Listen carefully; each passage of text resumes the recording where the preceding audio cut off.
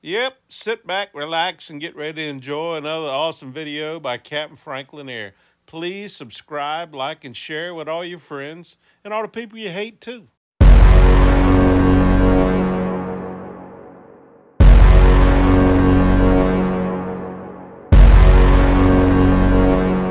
Hi, I'm Capt Frank Lanier, a retired Coast Guard officer and SAMS Accredited Marine Surveyor with over 40 years of experience in the maritime and diving industry. I've amassed literally thousands of photos of all the bad things I've found on boats during my career as a Marine Surveyor. So what we're going to do today is take a look at some of my favorites. We're going to take a look at each picture. We're going to discuss why they're evil, and we're going to discuss what you need to do to correct them. So hop in, buckle up, keep your arms and legs inside the car at all times as we take a carnival-like ride tour through the cavalcade of owner-induced perversions that I like to call Capt Frank's Sea Chest of Horror. Sea Chest of Horror. The owner of this vessel decided a diesel heater was just a ticket for those cold winter days. But what to do about a fuel supply? While utilizing the boat's primary fuel tank seemed a reasonable option, a simpler solution, or so his logic went, was just to recycle a used plastic jug and create a separate but in no way equal mini fuel tank. Drill a small hole in the jug cap, insert the heater fuel supply line, zip tie it all together, and voila! It goes without saying, although this photo proves it has to be said anyway, an impromptu fuel tank installation such as this does not meet any installation or safety standard known to man, and it is not the proper option that should be used. So I see this kind of stuff all the time. This is a portable gas generator that the owner has, he's installed it, quasi-installed it in his boat.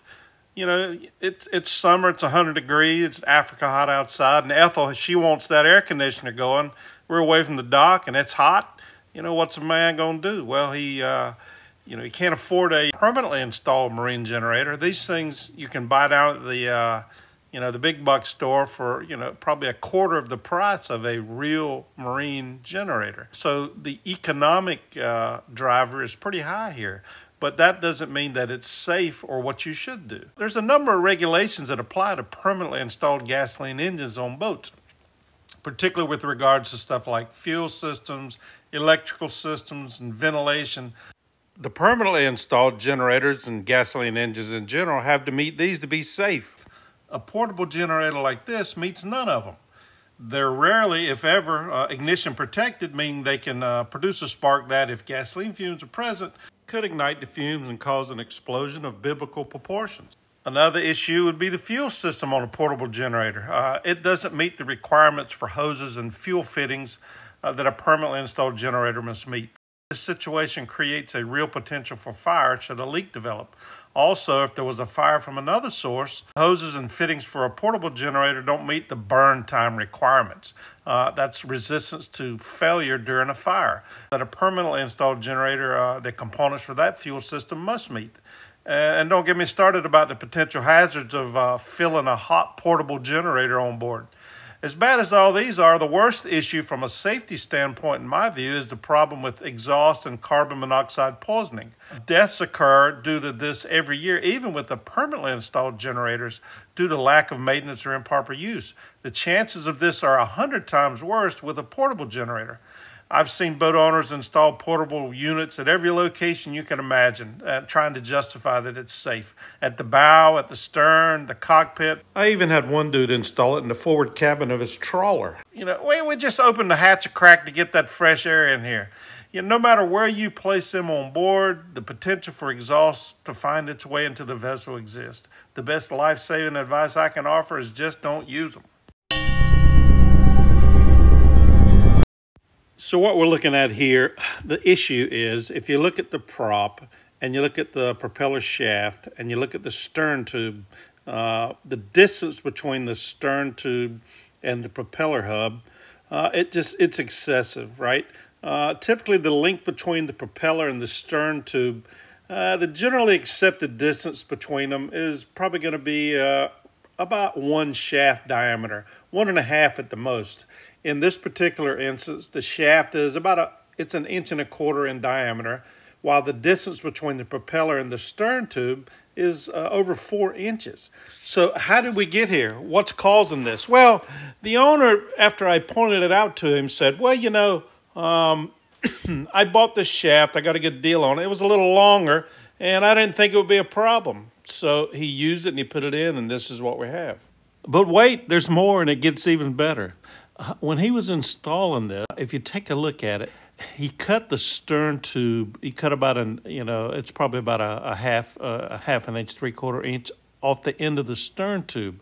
But when he put the cutlass bearing in there and he tightened it with the Allen screws or set screws to the right-hand side, he had probably the 1/2 inch of cutlass bearing sticking out. So he just put the cut-off part of the stern tube onto the cutlass bearing and tightened it down with that one, set screw. It's not doing anything. It's just sitting there on the cutlass bearing, which means that it's certainly not providing any additional support. So that's another issue with this installation that should be addressed. So here's a photo that proves that, you know what, boaters, they're funny people. They can do some funny stuff, and they can justify doing it in their own mind, particularly when it's an easy solution to a potentially, pain in the butt problem. Well, this is nothing really major here. You got a typical leaky stuffing box, and the owner has, it's leaking, it's putting water in his bilge, he don't like it. So what we do is we put an aluminum pan underneath it, and you know what? It'll fill up with water, and we're getting so lazy, right? We don't even want to have to empty it as often as, we should. So we're going to put a big sponge in there, which will increase our distance or time between emptying the pans. So rather than just, pulling the boat and repacking the stuffing box, this is the dance we're doing to try to avoid doing what should be done. This is our solution right here.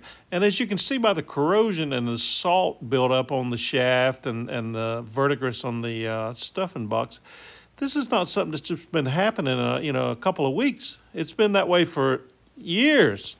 And redneck ingenuity aside, you got a boat that's constantly leaking, that could lead to sinking as well, right? The water comes in, the bilge pump fails, battery dies, whatever, and next thing you know, your boat's sunk. So the recommendation here, of course, is clear the shaft and the stuffing box of salt and corrosion and crud, and you know what? Pull the boat, repack the stuffing box, and make what ought to be what is.